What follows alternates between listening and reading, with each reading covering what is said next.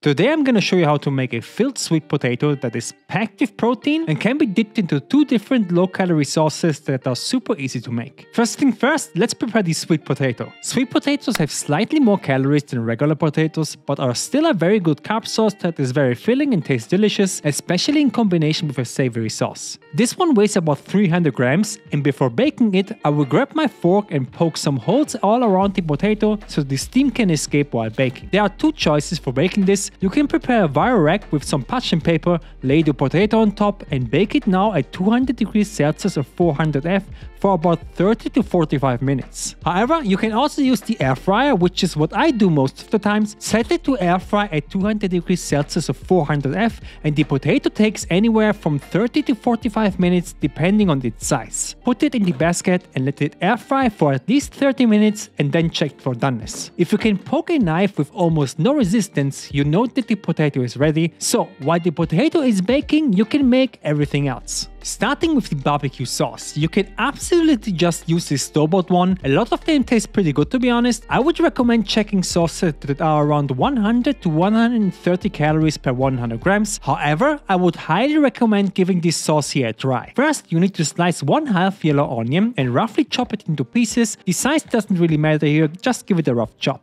Then you will also need 1 clove of garlic, give it a light smash so it gets peeled easier, and then cut it again into smaller pieces. Now, prepare a pot and place your scale next to it. That will make the entire process a bit easier. Add some oil to the pot and add in the onions with a pinch of salt. Fry the onions now for about 2 to 3 minutes, stirring them occasionally until they get some brown spots and start to caramelize. Then add another bit of oil and go in with your garlic. Fry the garlic just for about 15 seconds without letting them burn. Now you need 1 teaspoon or 3 grams of smoked paprika and 1/2 teaspoon or 1.5 grams of chili powder or cayenne pepper. Give them a stir so they get toasted. This will develop a nice deep flavor. Next is 15 grams of tomato puree. Add it into the pot and let it brown for 20 seconds. Next is 20 grams of white vinegar, and from here the scale will make everything a bit easier. You can place the bottle on the scale and press the 0 button. Add a bit to the pot, check how much you added and adjust. You can do this with all the ingredients. Then you will need 100 grams of zero added sugar ketchup. This particular one has a lot fewer calories than regular ketchup, so it's worth buying it. Next is 30 grams of honey for some sweetness and 15 grams of mustard. Give everything a stir, still on medium heat by the way, before adding freshly ground black pepper and a pinch of salt. Give it a last stir and remove it from the heat. You will need to add about 30 grams of water. This will help at the next step, which is taking out a blender. Pour everything in slowly and now blend this on high for about 60 seconds. Give it a try and adjust for seasonings. I would suggest you transfer everything into one of these squeeze bottles. You can find them relatively cheap on Amazon. The sauce will last in the fridge for at least a week. The next sauce is yogurt based. Now you can either use fat-free Greek yogurt, but if you have access to the 2% fat version instead of fat-free, I highly recommend using that. It has slightly more calories, but it has a bit of sweetness that the fat-free one doesn't have, and it tastes a lot better for just 15 more calories per 100 grams. Place a bowl on a scale and add in 100 grams of Greek yogurt, followed up by 2 grams of olive oil. Then you need to add garlic either with a microplane or a garlic press. Next is a little squeezer of fresh lemon, freshly ground black pepper, and lastly a pinch of salt. This dip tastes incredible, especially in combination with chicken. Next is the protein sauce, and I have here 1 skinless chicken breast that weighs around 180 grams. I will slice this now into fine strips around 1 centimeter or 1/2 inch thick. This will help cook the chicken not only faster but also more evenly. For seasoning, you need to add a pinch of salt, freshly ground black pepper, and a couple of dashes of garlic powder. Mix everything so the meat gets coated with seasoning and then prepare the vegetables. Since there is already a huge sweet potato, I won't go crazy here. First, cut off a red bell pepper, remove the core, and then slice it into planks. Turn it and then cut it again into bite-sized pieces. I will also chop up the other half of the yellow onion and then it's time to cook. But before that, let me thank the sponsor of today's video, Tubebuddy. Tubebuddy is a platform for all current or future YouTube content creators that helps them optimize and grow their channels by offering features such as a title generator, a thumbnail analyzer, or a video tag tool. My personal favorite is the Keyword Explorer.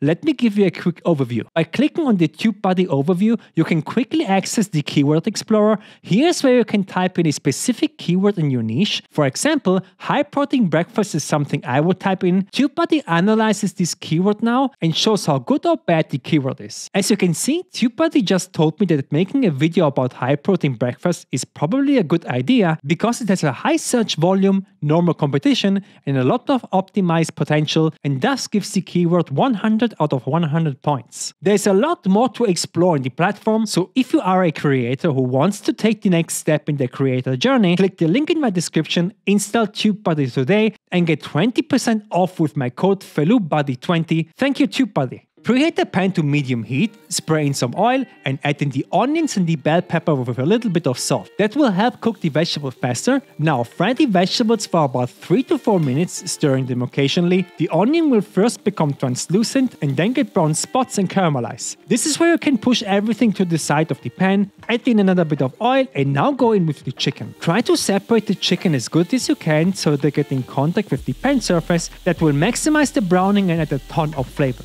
Let the chicken sit there for about a minute, then check the bottom of the meat if there is enough browning going on. Once you get the meat to this point, give everything a nice stir and let the other side of the chicken fry again for 1 more minute. This entire process will take you about 5 minutes in total, so keep an eye especially on the meat so it doesn't become dry. So now first slice the potato into half, open it up, and then top it with your chicken and vegetables. Then add one or even both of your sauces on top, and there you have a very delicious meal that is packed with flavor. The filled sweet potato comes in with 552 calories, 73 grams of carbs, 8 grams of fat, and 44 grams of protein. The yogurt sauce has 92 calories and the BBQ sauce 211, but it's also a lot more sauce than the yogurt dip. If you like this recipe, you need to check out my cookbook. It is packed with great recipes that will help you lose weight without you even thinking about being on a diet. Breakfast, lunch or dessert, everything you need is in this book. And the best part is that I'm constantly updating the book with new recipes,